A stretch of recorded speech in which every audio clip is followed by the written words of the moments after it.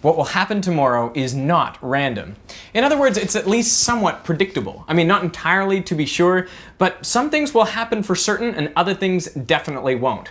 For example, the sun will rise, water will still freeze at 0 degrees Celsius, and you won't become Michael Stevens. We know this because everything in the universe is made of 12 fundamental particles, and they interact in 4 predictable ways. What if I were able to determine the positions and velocities of every single one of these particles in the universe? Well, you would be the intelligence envisioned by Laplace, who thought if you could really figure out where everything is and how fast it's moving, you would know the entire future of the universe because you know how every particle interacts with every other particle. Wow, so nothing would be unpredictable, which means nothing would be random.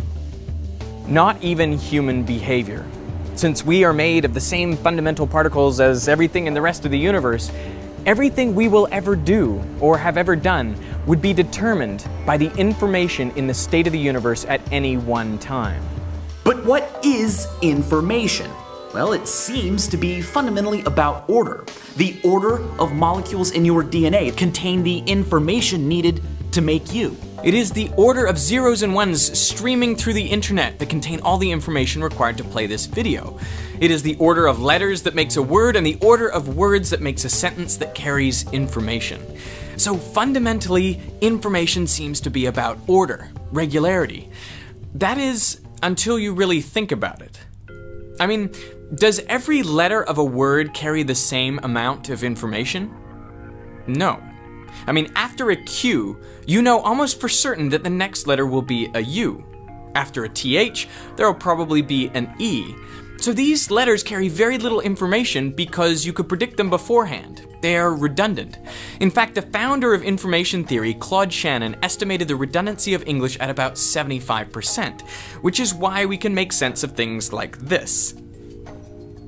So English can be compressed because it is not random. It has patterns. Similarly, video is compressible because of its regularities. In each frame, the pixels of similar color cluster together. Plus, from frame to frame, most of the pixels don't change, so you only need to record the ones that do change. You can take advantage of this technique to create some trippy effects known as data moshing. It's the application of the movement data from one video to the pixels of another. It also means that an average video can be compressed to just 1/1000th of its original size. But what is the most you can compress something? Well, anything that is not random, any patterns or regularities, can be reduced because they are predictable. So you can continue shrinking a file down until what you're left with is totally random. And that will contain all of the information of the original item, but distilled, pure information. So pure information is randomness. If you want to know how much information something contains, you need to know how random it is. And randomness is disorder, what we also call entropy. So information fundamentally is entropy. This makes sense if you consider a string of binary digits. For example, this string is perfectly ordered. It has very low entropy and it contains no information. That's the state of an erased hard drive. Now, this string contains slightly more information, but again, the regularities allow it to be easily compressed. So the string that contains the maximum amount of information is just a random set of zeros and ones. It has maximum entropy because it's totally disordered. You could not predict any of those digits by looking at any of the other digits. And if you wanted to send this information to someone, you would have no other option but to send the whole string of digits. There's no way to compress it.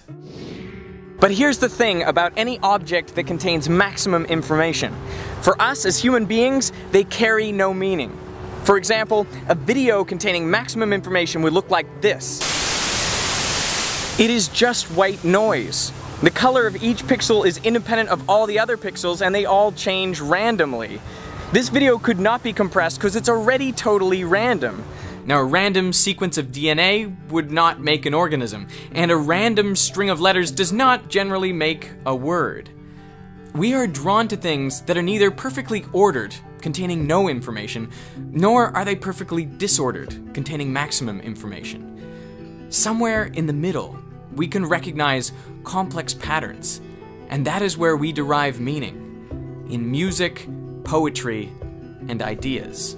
It is this search for meaning that leads us to propose scientific theories, which, if you think about it, are really our way of compressing the universe. For example, general relativity, our current theory of gravity, compresses into one short equation everything from how an apple falls to the Earth, to how the moon orbits the Earth, how all the planets orbit the sun, how the sun orbits a supermassive black hole at the center of our galaxy, how black holes form and behave, and how the whole universe expands out from the Big Bang.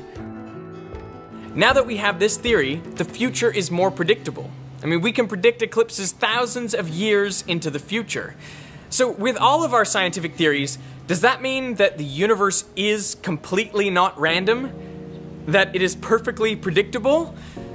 Well, let's assume for a second that Laplace was right, and that knowing the state of the universe at any one time means you also know its state at every other time as well.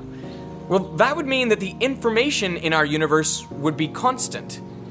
But if information is entropy, that would mean the entropy of the universe is also constant. And that does not appear to be the universe that we live in. The second law of thermodynamics states that entropy in the universe increases with time. Or in other words, things don't stir themselves apart. But if entropy is going up, that means the information in our universe is constantly increasing. That makes sense, because it would take more information to specify the state of the universe now than right after the Big Bang. So where is this new information coming from? My best bet is quantum mechanics. Quantum mechanics describes how the 12 fundamental particles behave, and as spectacularly successful as it is only a probabilistic theory. Meaning that you cannot predict with absolute certainty where an electron, say, will be at some later time. You can only calculate probabilities of where you are likely to find it. So when you do interact with it and locate the electron at a particular point, you have gained information. You now know something that you couldn't have predicted with certainty beforehand. This drove Einstein crazy. He said, "God does not play dice," referring to this. I mean, he wished that we could compress our theory of quantum mechanics further so that we could really figure out where these particles were going to be. But maybe the reason why we haven't been able to compress quantum mechanics further is because fundamentally it's random. Fundamentally, new information is being generated every time a quantum event like that occurs. In that case, it could be these quantum measurements which are driving up the entropy of the universe. They are creating new information all of the time, and that means the disorder in our universe must go up. This is what we observe as the second law of thermodynamics. You know, we often think about the second law as a curse, as though everything which is ordered is going towards disorder. But maybe, I mean, it's only in a universe where this law is obeyed that the truly unexpected can occur, that the future can be actually undetermined. For us really to have free will, we need the second law of thermodynamics. Now, you might think that these quantum events are too small to have any meaningful impact on the evolution of the universe, but that is not true.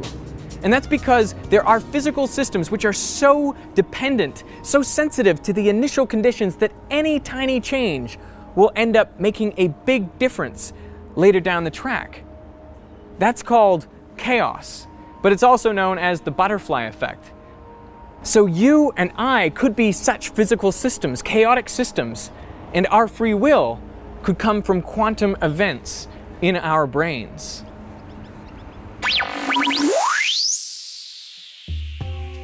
So it looks as though we live in a universe where the future is yet to be determined. That is to say, it's at least somewhat random. But Derek, what is the most random thing possible in the universe? That's a good question, Michael. You know, it's such a good question. I'm talking about it over on Vsauce. You want to go find out about randomness with me? Let's go check it out. All right. And you can decide whether to click over or not. Oh, that's nice. Yeah. Yeah.